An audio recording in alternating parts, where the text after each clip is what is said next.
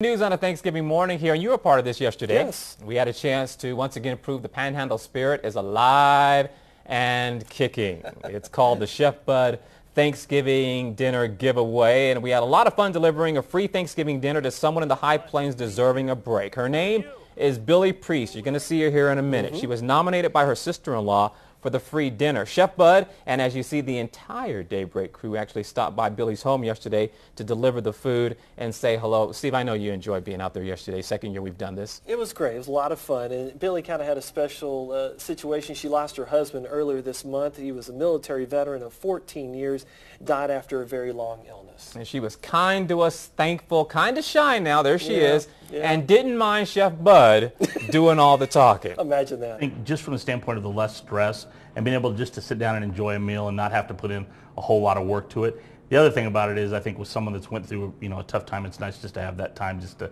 sit down, relax, and enjoy, because I think the one thing we never have enough of is time, and just being able to sit down and enjoy it I think is a big deal.